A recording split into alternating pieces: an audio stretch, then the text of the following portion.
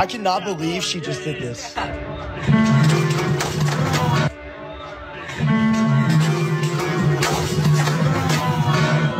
have no idea why she would do this. I filed a police report, but the officers say they may not have enough evidence to identify her. She has these tattoos on her leg here. Again, I only play to put a smile on people's faces, and stuff like this makes me not want to play anymore. Also, this is her friends that she was with.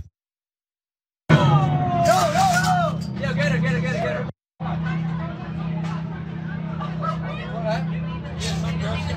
Bro, there's actually no way, girl.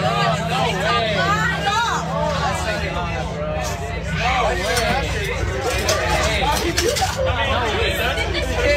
Yeah, that's fucked up.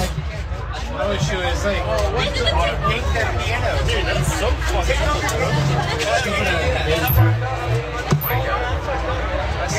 bro, who's gonna play long? With millions watching and many people benefiting from this program called Indisputable, we just need 1% of the viewers to become a paid member so we can continue to bring this content to you. Now back to the show. Another Karen, filled with hate, mischief, too much time on her hands, knocking over, in this case, a street performer's keyboard. That's what we're doing. Sadly, it's not the only time this street performer has been harassed. Let's go to 2023. He went viral when another Karen knocked over his piano mid-performance and then allegedly stole from his tip jar. After the video went viral, people tracked her down. She apologized for the incident. How about an arrest? You see, I do see this about consequences, Mayor. She apologized. Thanks. But they had to track you down first. And why'd you do it in the first place? And why aren't these people arrested? Why didn't people chase after her? And I'm not saying I want a vigilante mob, but I would say this, it's not in you. But if you tried that, Mayor, I bet you'd be tackled and held. What say you?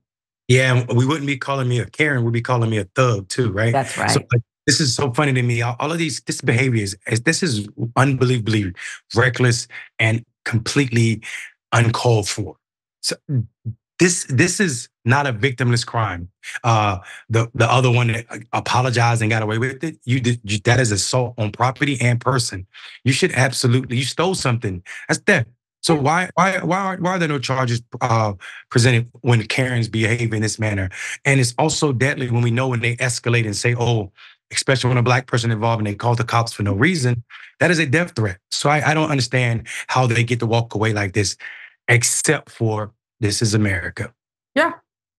And I think even the reporting, the victim here, the clear victim, it's like, it's not viewed as the ultimate threat it is. It's more of a nuisance. But you're right. Why can't we just keep it simple and go by the statute? You took someone's property. In one case, you stole. You knocked over a piano.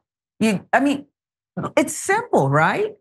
If I couldn't get away with that, why is this person? They tracked her down and she apologized.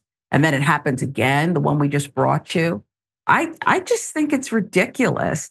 And it's as if these people keep getting a break, like perhaps those who view it, perhaps law enforcement and judges, if it gets that far, say, well, that could be my kid. Kids will be kids.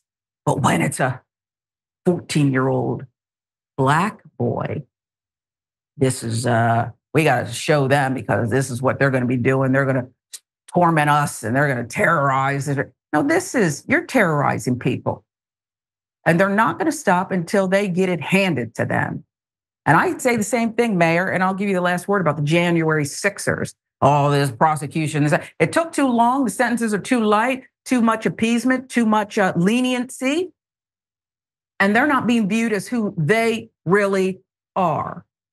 And come on, Joe Biden even said it, Mayor. If it looked like you, come on.